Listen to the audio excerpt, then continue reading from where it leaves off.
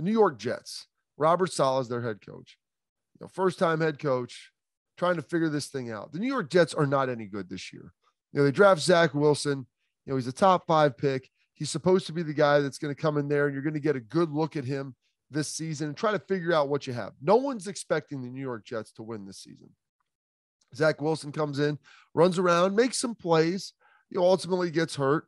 He's battling a knee injury right now. They brought in Joe Flacco, as a veteran guy, but also there's a little intrigue with this other young guy, Mike White. And, he's also a young player. And so if the New York Jets, you're not really trying to win games. You are, but you'd rather figure out what type of team that you have. All you're really doing is hurting your draft position. You think you have your quarterback in the future in Zach Wilson. But Mike White looked pretty good. Maybe looked better and probably did in some limited action, then looked better than Zach Wilson did. And so I reference you back, a handful of years ago, heck, 7, 8, 9 years ago, whatever it is now, when the Washington Redskins, they draft Robert Griffin III, and then they draft Kirk, you like that, Cousins. And it seemed like RG3 was going to be the guy. Ultimately, it didn't work out that way. They got a good look at Cousins, and he ultimately moved on and was their starting quarterback, franchised him twice before he moved on to the Vikings. They understood, hey, we got to take a look at what we have. Starting Joe Flacco this weekend, if you're the New York Jets, and Robert Saleh coming out and talking about the complicated blitz schemes and coverages of the Miami Dolphins, it does you no good.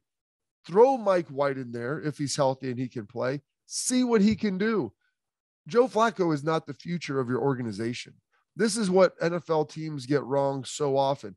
When you're bad, find out what players you have. The young guys, they may surprise you or win games. Older guys, they have a bevy of work that you've already seen and you've already been able to experience.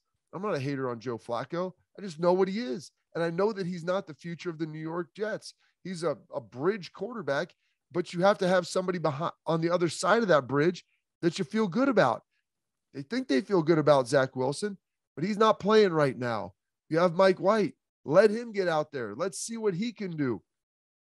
Don't just set him down. You should want to see him in critical games and in big time moments against a team that may throw a lot of stuff at him. And by the way, that Miami Dolphins defense, it's not like we're sitting here talking about one of the top defenses in the NFL. Miami's not great this year. Their defense is ranked in the bottom half. And maybe it might be complicated, but just because something is complicated, that doesn't make it better. So New York Jets, Robert Saleh, figure this thing out. Woody Johnson, their owner, he should step in. This is who we're playing. This is the path we're going to take. And I don't like owners getting involved. You have to understand you're trying to build something here. And what exactly are you building? You got to figure out what the ingredients you have and then what else you still need. And you can't do that by playing Joe Flacco.